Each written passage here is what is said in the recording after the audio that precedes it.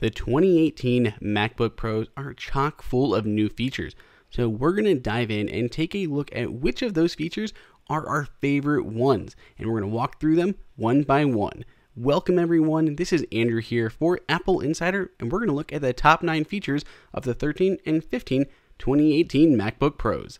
If you're looking for benchmarks, be sure to check out other videos and our full reviews to see which of the new MacBooks is right for you.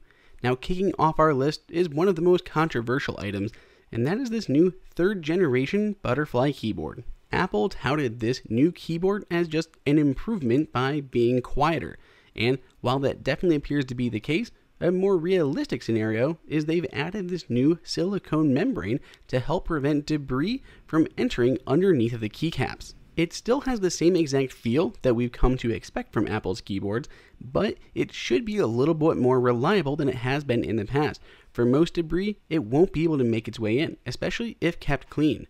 iFixit did their usual teardown, and they found this new membrane. This keeps that debris out, but it's also possibly keeping the keys a little bit quieter by isolating some of that noise.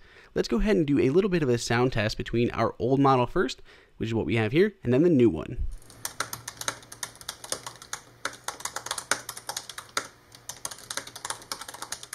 Now let's type that same sentence here on our 2018 MacBook Pro.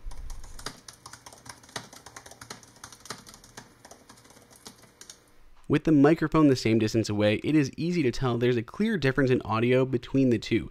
Though that alone is not a good enough reason to upgrade, it may be worth it for that improved reliability. The next one on our list is these faster processors. We've been doing a ton of benchmarking, and the new Pros are significantly faster than the older generation. This marks the first time that we have quad-core processors on the 13-inch MacBook Pros, and on the 15-inch you can actually go up to a 6-core processor. The 13-inch start off with that 2.3 quad-core i5, but can go all the way up to a 2.7 quad-core i7.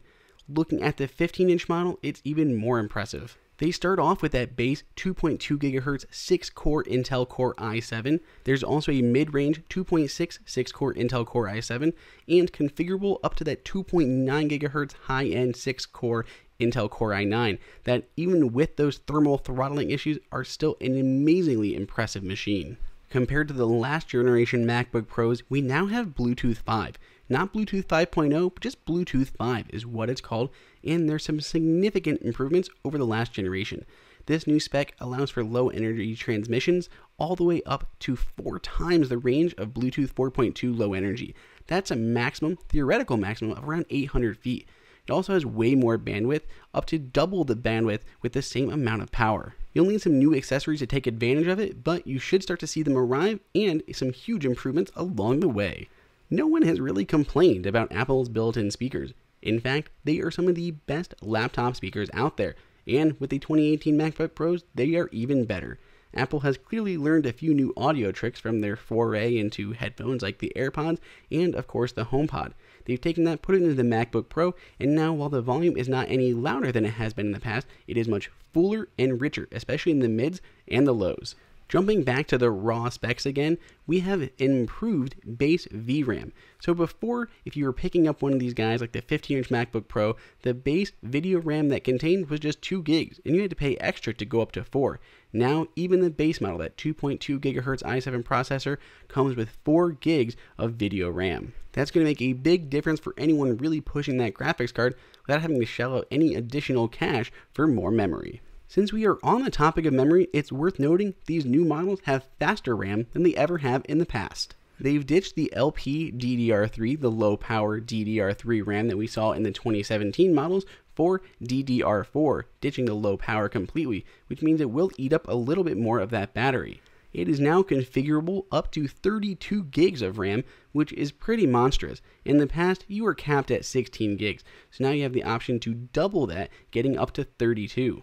Now, as I mentioned, since this will take up a little bit more power than we saw in the past and should eat that battery a little quicker, Apple has compensated for that. Inside these MacBooks is now a larger battery. It's definitely a little bit larger to help compensate for that additional power draw.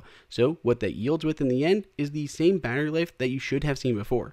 Of course, we're going to run our own battery test just to confirm, but from what we've heard and what we've seen so far, that definitely seems to be the case. Apple's T2 chip that first premiered in the iMac Pro has made its way here to the MacBook Pros.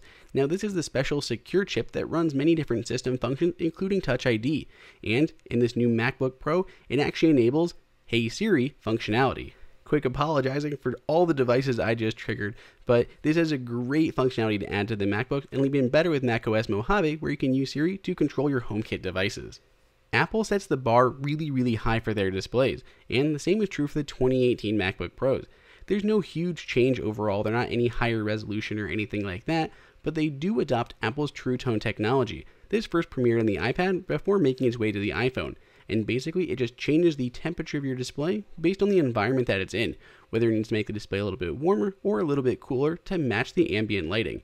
As we toggle this off here in System Preferences, it's a little bit difficult to tell how much it's changing, but there is a subtle shift as this box is checked and unchecked. Should overall just make the display a little bit easier on your eyes when you have to stare at it all day long.